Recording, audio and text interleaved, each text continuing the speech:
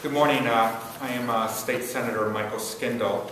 I am joined today with a colleague of mine in the House, Representative Dennis Murray, and also Brian Rothenberg, Executive Director of ProgressOhio.org. We are here today to announce that yesterday evening, at the end of business yesterday, we did file a lawsuit on JobsOhio in the Franklin County Court of Common Pleas, again exploring and attacking the unconstitutionality of House Bill 1 as amended by House Bill 153, the state budget bill. We have actually, since the initial filing of JobsOhio in the Ohio Supreme Court, we have made significant progress with regard to our initial counts. For example, the Ohio Supreme Court did rule unconstitutional Section 3 of JobsOhio, which is a section that placed jurisdiction exclusively within the Ohio Supreme Court. I had brought forward an amendment in the Senate removing that provision, which was voted down actually tabled by the Republican majority in the Senate. In addition to that, since we have brought the lawsuit, the governor has been removed as the head of JobsOhio under 153. In addition to that, House Bill 153 removed a provision that exposed taxpayer monies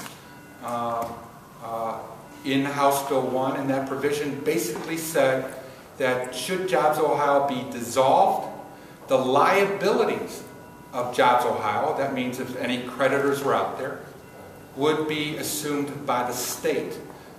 We raised that in committee and on the floor of the Senate, that particular issue. It was ignored. We brought that as a count in the initial JobsOhio lawsuit before the Ohio Supreme Court, and finally that provision was removed in House Bill 153.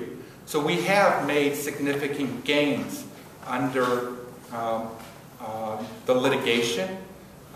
The litigation is something that we did not want to pursue, but felt compelled to preserve and protect the Ohio Constitution, which has been violated by House Bill 1. In addition, we brought it because we felt compelled to protect the resources of the taxpayers of the state of Ohio, and we felt that we have made so far progress on that. But there is more to do. In the complaint that we have filed in the Court of Common Pleas of Franklin County, and I believe Judge Laurel Beatty has been assigned the case, we raised two counts that were originally raised in the initial lawsuit in the Ohio Supreme Court. One deals with the corporate structure of JobsOhio. There's a provision in the Constitution that says that the legislature cannot enact a specific act conferring corporate powers. JobsOhio, House Bill 1, as amended by House Bill 153, exempts JobsOhio, the non-for-profit corporation, from many of the corporation laws that governs other corporations in the state of Ohio. So thus, the legislation enacts a specific act conferring corporate powers, and that's in violation of the Constitution. In addition, as raised by Representative Murray on the House floor, and I continued the argument in the Senate on House Bill 1, a major concern of the legislation deals with the investments of the state into a corporation, as well as the subsequent investment of that corporation into other corporations. And at this time, I'd like to call upon Representative Murray to address that particular and those particular allegations in the complaint. Representative Dennis Murray. Thank you, Senator. And let me start off by noting that all of us appreciate the governor's approach to trying new ways to solve some of Ohio's old problems. I think that makes a lot of sense. And I want to start off by acknowledging the fact that that kind of entrepreneurial spirit, if you will, is great.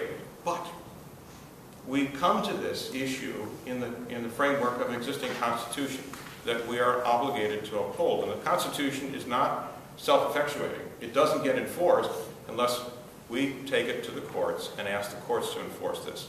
So in this context, when we're talking about the creation of JobsOhio and the investment of Ohio dollars in the corporation known as JobsOhio, Inc., and then the subsequent anticipated investment of additional dollars in private corporations throughout the state, we come to it in the context of a state that was nearly bankrupted in the first part of the 19th century by investments in railroads and canals, both at the state level and at the municipal level.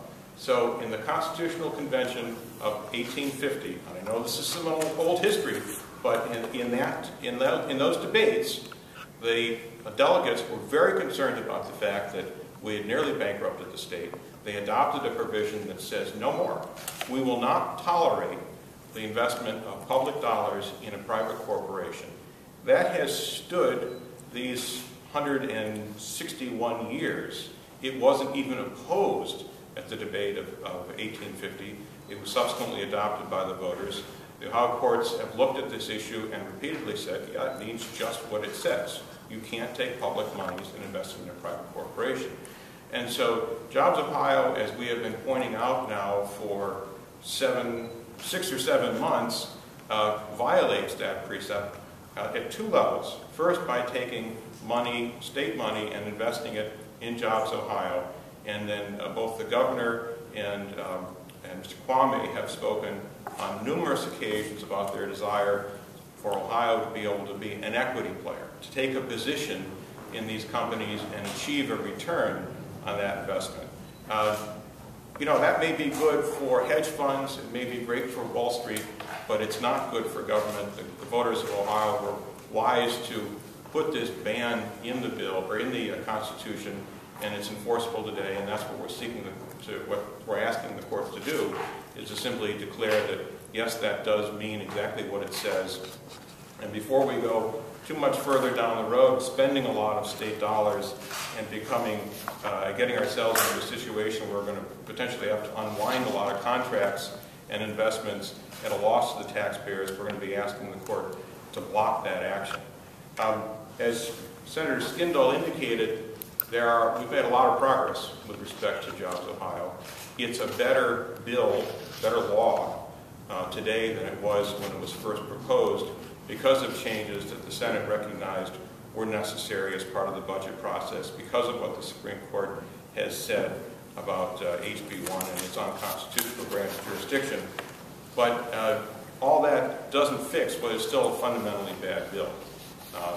We should not be taking the Department of Development and those very important functions of state government and shielding that from the sunshine laws, shielding it from the public records laws, and we shouldn't be, in my judgment, continuing a practice of essentially taking Ohio to a pawn shop, because that's what we're doing. This is going to be funded by selling off through a long-term lease the Department or the Division of Liquor Control. It's the same thing we're talking about with the Turnpike. It's the same thing we're talking about with prisons. It's the same thing we're talking about with the Ohio Lottery. We're taking long-term assets to the pawn shop and we're putting future dollars, future revenue streams at risk in order to be able to fund what the governor wants to do today. So I disagree with that approach, and I'm happy to join both ProgressOhio and Senator Skindell as plaintiffs in this action.